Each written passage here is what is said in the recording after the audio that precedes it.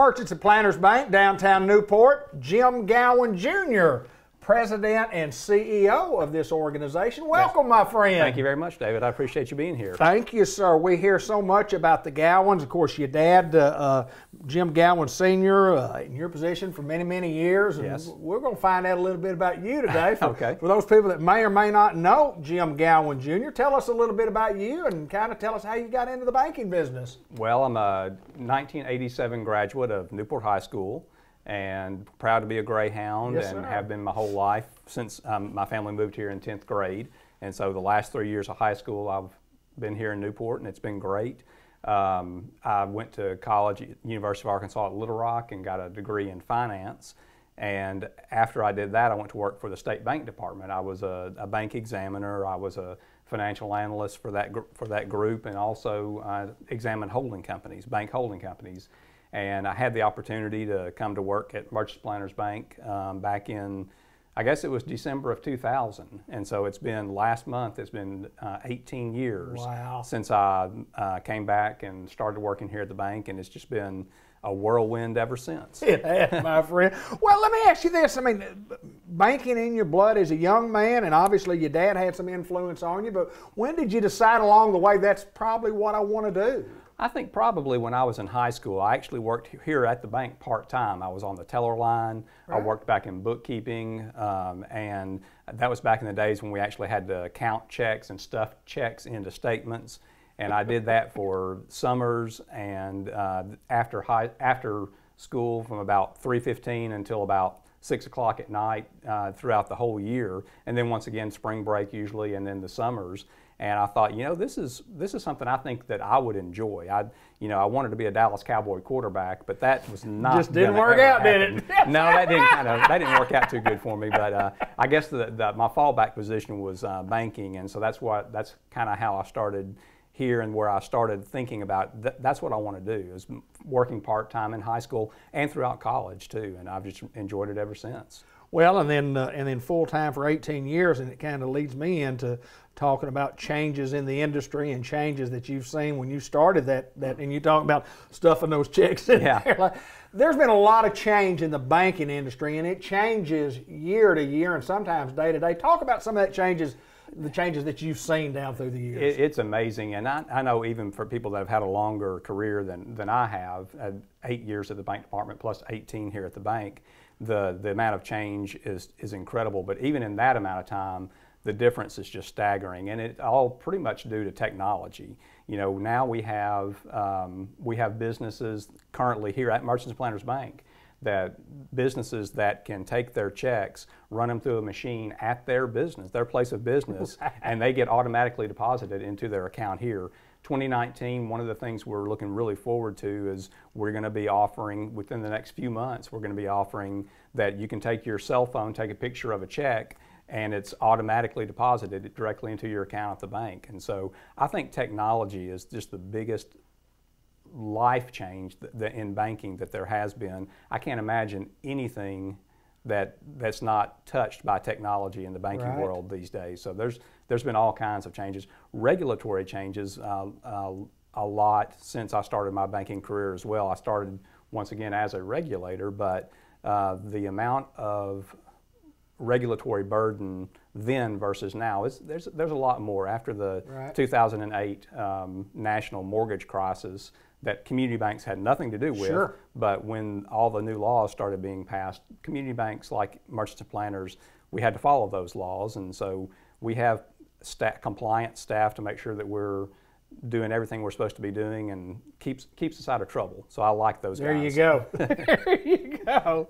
You mentioned community bank. Yes. And we have talked about this on several occasions with Tara and others here.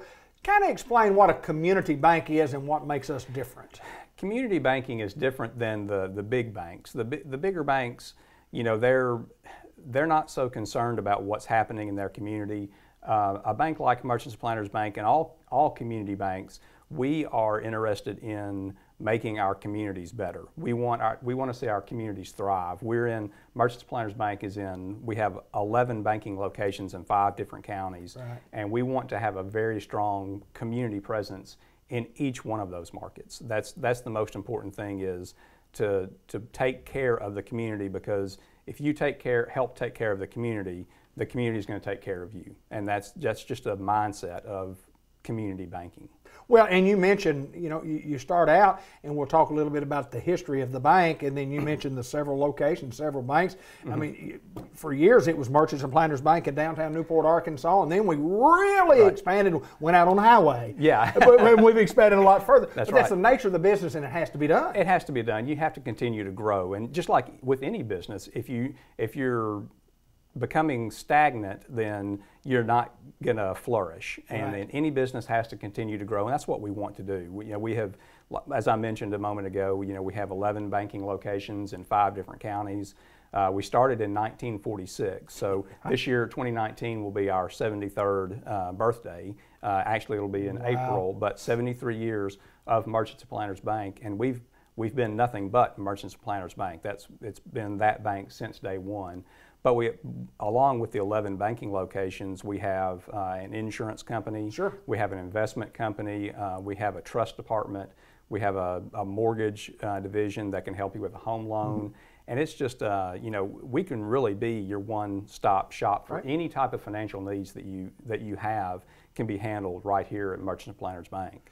I think one of the most important things, Jim, and looking back on doing business with people, and I'm a people person, and you're a people person, and you have to be in this industry. Sure. And I like when you can walk into the bank and sit down and talk to somebody and get an answer from here. It's not like we're going to call St. Louis, or we got to call out to so and so. We're going to get a decision, and most of the times it's always a fair decision, and hopefully sometimes a favorable decision. Absolutely, local decision making. You can't really say enough about the importance of local decision making, and that's another key facet of what makes a community bank a community bank. And local decision making, as you know, if you walk in the main office here, the first office that you see is my office. Absolutely. And so, and I'm 9 times out of 10, I'm behind that desk, and I'm always here. My door is always open to anybody in the community. I have board members, I have shareholders, I have customers, I have people who I want to be customers. They'll just pop in, and my door is open to those individuals all the time.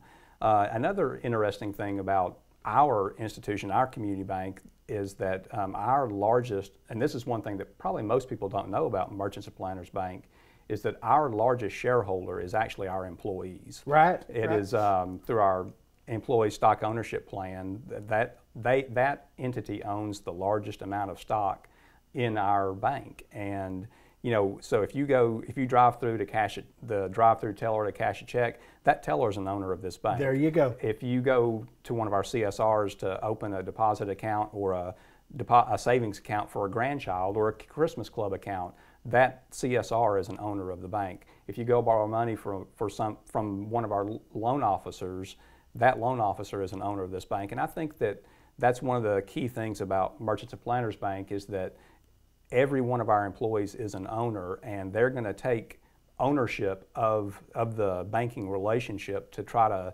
make sure that they're taking care of the customer, because they know how important it is to them individually, not just to the organization, but it's important to them. If the bank does well, then their retirement plan does well. Absolutely. And so it's very beneficial for us. Well, I know that people that work at Merchants and Planters Bank seem to have worked at Merchants and Planters Bank for a long, long time. That's true. That's true. I'm at 18 years last month. I'm still one of the young ones. You are. You are. We have people who have worked here for over 40 years. We have people that have worked here for 10, 20, 30, and like I said, that we've had individuals work here for over 40 years. And it's just it's a fantastic thing. It's a great place. Sir. We try to make it like a family. When mentioned my father earlier, when he originally, my first year or so that I was here, he mentioned the banking family, and I never really could quite grasp that right at first. But it took me a couple of years, and I started understanding what he meant by family. If we treat people like family, then they're going to want to work here, and that's the way we want to be. Tell me a little bit more about Mr. and Mrs. Gowan as we speak. Tell me about those two folks. How are they doing? They're doing very well. Good. Dad has decided that he's going to slow down a little bit in 2019. He will still be here. He'll be involved in the bank. He'll still be on the board, but he's not in the bank every day like he used to be. Right. Well, deservedly so, that he needs to take a little time off for himself and do some things that he would like to do. That's what he tells me, at least. Well, and you've allowed this to happen, I guess. I guess so, Yes, yeah. sir. So he owes me one. He does that, doesn't he? I appreciate you, my friend. Thank you, Jim David. I Gowan appreciate Jr., who is the president and CEO of my hometown bank right here in Newport, Arkansas. I don't know why anybody would do any banking anywhere else. Love these folks down here. They've been good to us. They've been good to our family. They're good to our community. We appreciate you, my friend. Thank you, David. I appreciate you too.